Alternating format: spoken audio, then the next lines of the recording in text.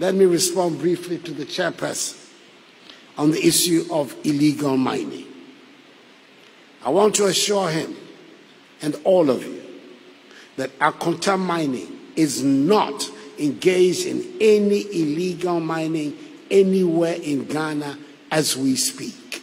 Further, the Ministry of Lands and Natural Resources has, through the agency of the Forestry Commission, with the assistance of the military, made the effort to cordon off all 294 sites of forest reserves in the country and rid them of illegal mining as we speak. We will continue to work to ensure that this situation remains permanent. This government is determined to win the fight against galamsey, no matter the cost in effort.